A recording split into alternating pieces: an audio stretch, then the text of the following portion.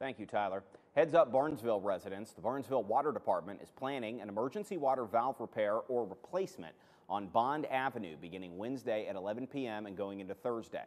Water will be shut off to the entire north side of town from Euclid Avenue North. State Route 800 connections won't be affected. Residents will need to draw water for use while the water system is isolated for repair. Once repairs are finished and the water is restored, there's going to be a 48-hour precautionary boil order for anyone experiencing a loss in pressure.